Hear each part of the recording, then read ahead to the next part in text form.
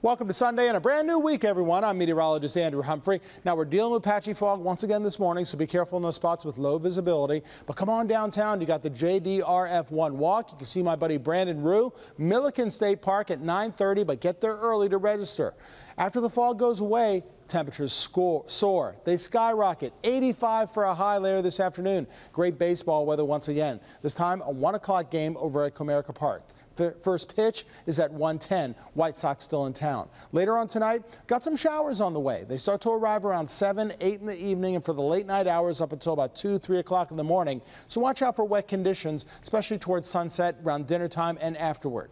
77 tomorrow, even with cloudier skies, still warmer than average. Back closer to 80 degrees on Tuesday. And look at the rest of the week. Sunshine comes back and it feels like summer again. These bottom temperatures, they're morning lows. Lows in the 60s, highs 80 to 85 degrees. On Rosh Hashanah, 81 degrees, sunset at 7:35. Fall starts at 4:02 p.m. Friday.